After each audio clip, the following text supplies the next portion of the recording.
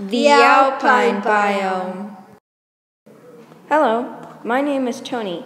I am exploring the alpine biomes across Earth.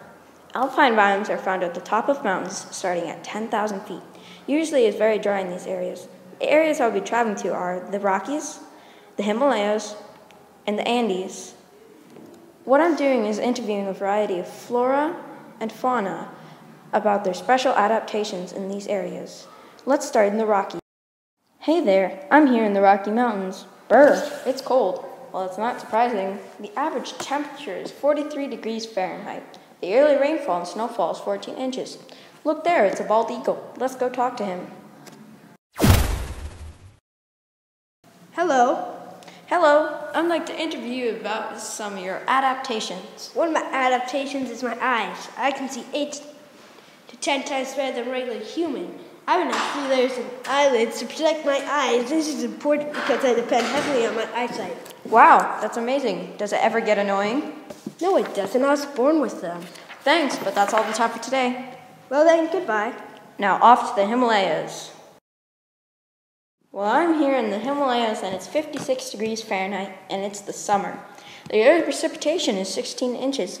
Look at that beautiful flower. It must be a rhododendron. Let's go talk to it. Hey, friend. Hello, I'm going to ask you about some of your adaptations are. Okay, well, my flowers change color depending on the soil type. That happens so I can attract lots of different pollinators.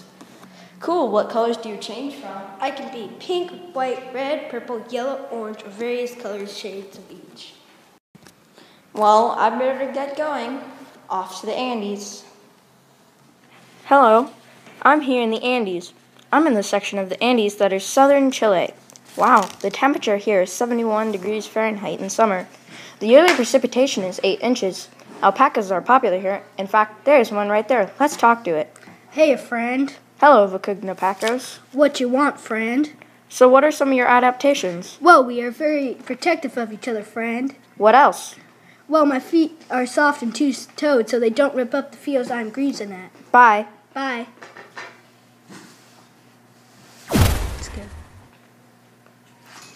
The climate in the Alpine in winter is freezing, so the animals there need thick fur to survive.